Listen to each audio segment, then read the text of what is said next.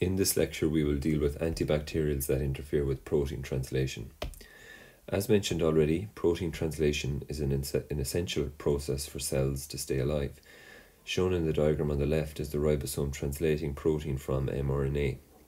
The smaller subunit interacts firstly with mRNA, and then the large subunit comes along and attaches. Transfer RNA or tRNA arrives with a specific amino acid that is dictated by a specific anticodon-codon interaction with the mRNA. This arrives at the A site, shown on the top right of the slide, and moves along to the P site where a peptide bond, shown on the bottom right, is formed with a growing polypeptide chain and then departs from the E site. This happens every time a new amino acid is added to the polypeptide until a stop codon is reached, where no amino acid is added and the polypeptide detaches from the complex. Eukaryotic and prokaryotic ribosomes are different, and this provides the basis for selective antimicrobial action. The eukaryotic ribosome consists of a 60S and a 40S subunit to give an 80S complete ribosome. The bacterial ribosome consists of a 50S and a 30S subunit to give a 70S complete ribosome. To initiate bacterial translation, mRNA must bind to the 30S subunit first and then bind to the 50S. There are a number of different steps in the formation of the ribosome as well as the processing of mRNA where antibacterials could potentially interfere. Shown in this diagram are 4 such places where antibacterials can interfere. Each of the 4 groups of drugs we will discuss has a unique mechanism and point of interaction with the translation apparatus, starting with the amphenicols, as highlighted in red here, where they bind to the 50S portion.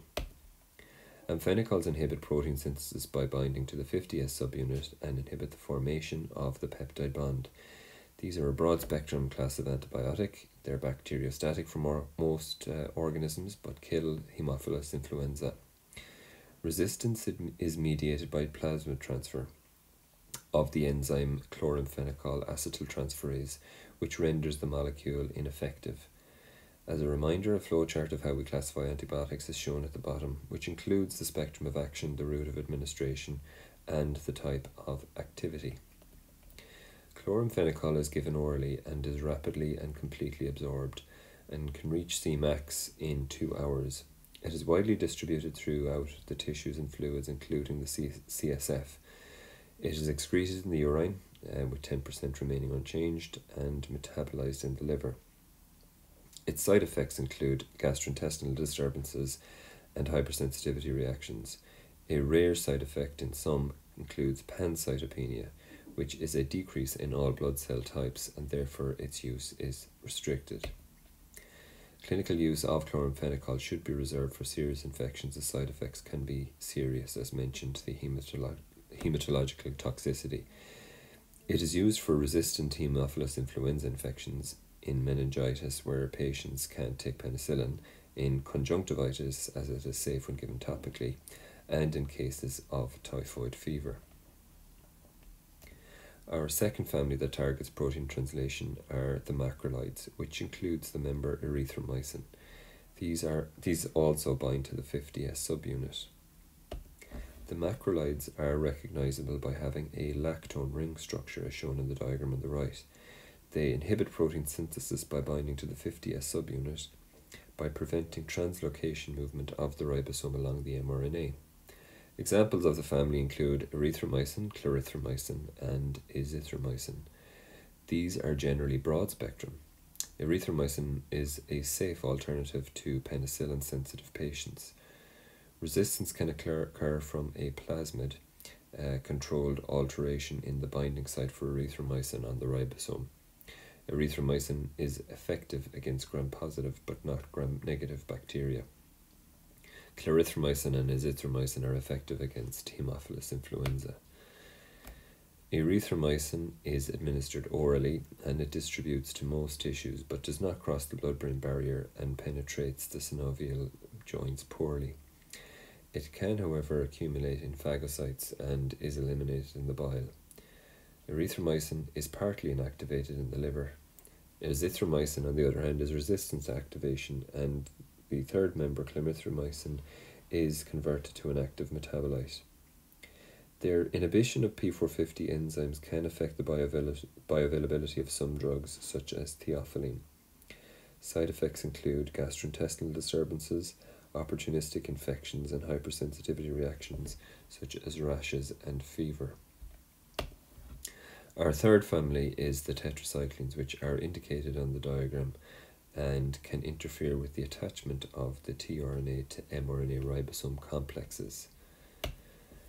Tetracyclines are recognizable, as the name suggests, by their 4 rings, as shown in its prototypical member tetracycline in the diagram on the right. They are generally broad-spectrum antibiotics. Their uptake into bacterial cells is by active transport. They inhibit protein synthesis by interfering with the attachment of tRNA to mRNA. They are generally bacteriostatic, not bactericidal, and examples include tetracycline, doxycycline, and minocycline. Tetracyclines are usually given orally, but can be given parenterally also. Their absorption varies but is improved in the absence of food. They chelate metal ions such as calcium, magnesium, iron, and aluminium, forming complexes. Their absorption as a result is decreased with the likes of milk in the diet and in tacit drugs as well. Side effects include gastrointestinal disturbances due to the loss of microbiota. They can be deposited in growing bones and teeth, which can lead to bone and teeth deformities in young children, and therefore are contraindicated for those under the age of 8. Their clinical use has declined in recent years due to widespread resistance. They are broad spectrum for gram-positive and gram-negative bacteria, but also for protozoa, mycoplasma, and spirochetes. They can be used for some respiratory tract infections causing chronic bronchitis. They are also indicated for chlamydia, anthrax, and brucellosis. They can be used as an alternative for patients with allergies to some other antibiotics also. Our final group that target protein synthesis are the aminoglycosides, and these, as highlighted in the diagram, act by targeting the 30S ribosome subunit. As is shown in the diagram on the right, aminoglycosides act by changing the shape of the 30S subunit, causing an abnormal anti-codon-codon interaction and misreading as a result of the mRNA. The diagram shows an incorrect amino acid being matched with the codon. Their crossing of the bacterial cell membrane depends on active transport. Their effects are often bactericidal. Resistance can arise due to degradation by microbial enzymes or by blocking cell entry. Their function is enhanced with the beta-lactam drugs. They are effective against a wide range of aerobic, gram-negative, and some gram-positive bacteria. They have low activity with anaerobes. Examples include streptomycin, gentamicin, and neomycin. Aminoglycosides are cations and are highly polar, so are not absorbed by the gastrointestinal tract. They can be given intramuscularly or intravenously. They cross the placenta but not the blood-brain barrier. Elimination is usually by the kidney by glomerular filtration, with 50% being unchanged. Dose-related side effects include nephrotoxicity and ototoxicity, and therefore serum levels should be monitored as a result. Ototoxicity is caused by destruction of sensory cells in the cochlea and results in vertigo or loss of balance. Nephrotoxicity is manifested by damage to the nephron tubules and can prevent its own excretion, and accumulation causes further damage as a result. They can be used with infections by gram-negative bacteria such as E. coli. Following on from antibacterial drugs, we will now briefly discuss antimycobacterial drugs and pay particular attention to the condition known as tuberculosis. Tuberculosis is a contagious infection caused by an airborne bacteria known as Mycobacterium tuberculosis. It usually affects the lungs but can affect any organ. There are an estimated 8 million new cases and 3 million deaths each year worldwide. Mycobacteria invade and replicate within the alveolar macrophages, as shown in the diagram on the right. Mycobacterium can survive inside macrophages after phagocytosis for many years in a state of dormancy. Activation can occur during impairment of the immune system, such as during immunosuppression or with conditions such as AIDS, HIV. The map on this slide from the World Health Organization shows the estimated cases per 100,000 people worldwide. The countries with low numbers tend to have vaccination programs with the BCG vaccine.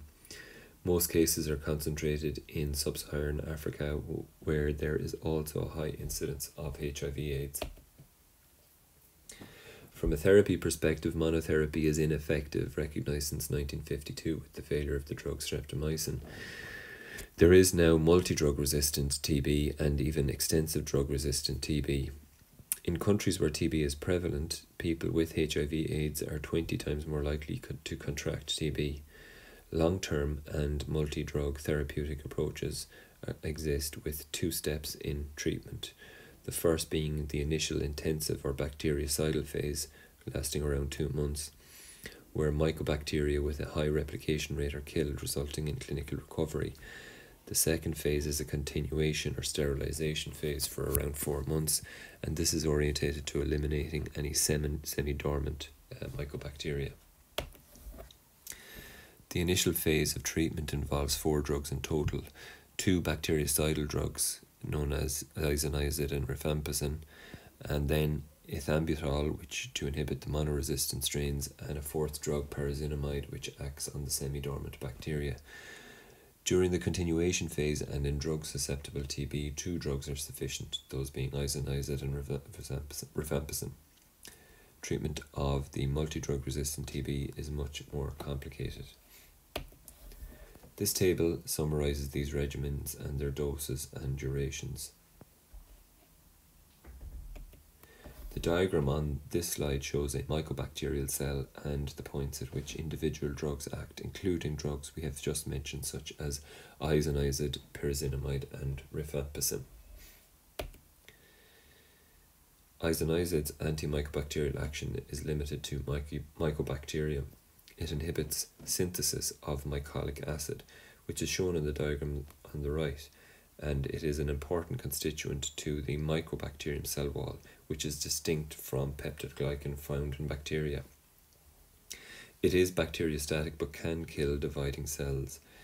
It is a prodrug that must be activated by bacterial enzymes.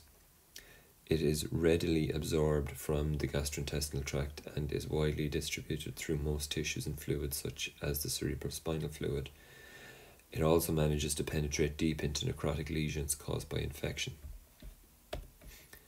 Metabolism of isoniazid is by acetylation, with slow and fast acetylators in the general population, shown on the top right. This is determined by polymorphisms or genetic mutations of the enzyme NAT2, standing for N-acetyltransferase, as shown in the diagram on the bottom right of the slide. Slow acetylators have a better therapeutic response, but can lead to toxicity. Isoniazid is excreted via the kidney, partly unchanged and partly acetylated. Side effects include allergic skin reactions. Isoniazid may interact with other drugs by inhibiting metabolism of other drugs such as phenytoin and carbamazepine, which leads to toxicity of these drugs. Our second drug used in therapy is called rifampicin. It inhibits RNA polymerase in prokaryotic, but interestingly not in eukaryotic cells. It is also effective against leprosy, also caused by a mycobacterium, and some gram-positive and negative bacteria. It can enter phagocytes and therefore reach mycobacterium in the alveolar macrophages. It is given orally and is widely distributed in tissues and fluids. It is excreted by the kidneys and bile. Its metabolites retain antibacterial activity. Side effects are not frequent, but include fever, skin rashes, and gastrointestinal disturbances. Drug interactions can cause induction of metabolizing enzymes and can lead to an increase in degradation of warfarin and estrogens common in the contraceptive pill. Other anti-TB drugs include ethambutol. This only affects mycobacterium with a bacteriostatic effect. It is given orally and is well absorbed. It can be taken up by red blood cells in the blood and partly metabolized and excreted in the kidney. Side effects include optic neuritis, which can lead to red-green colour blindness. Our fourth drug is pyrazinamide. It is effective at low and not neutral pH, which gives it its tuberculostatic effect. Mycobacterium are often found at low pH inside phagocytomes having been ingested by alveolar macrophages. The drug is orally well absorbed, well distributed, excreted by the kidney, and side effects include gout, and urate levels should be monitored in the blood. Finally, there have been some novel drugs developed in recent years, including betaquilline and delamanide. The target for betaquilline is mycobacterial ATP synthase, involving a unique mechanism. It is also metabolized by P450 enzymes. Rifampicin induces this enzyme, thus reducing plasma concentrations of betaquilline. It seems to have promise as an adjunct therapy for multi-drug resistant and extensive drug resistant tuberculosis. The mechanism of delamanide is incompletely understood but may involve inhibition of mycolic acid synthesis. It is a prodrug requiring metabolism by mycobacterial enzymes. It is currently being investigated in multi-drug resistant and extensive drug resistant TB.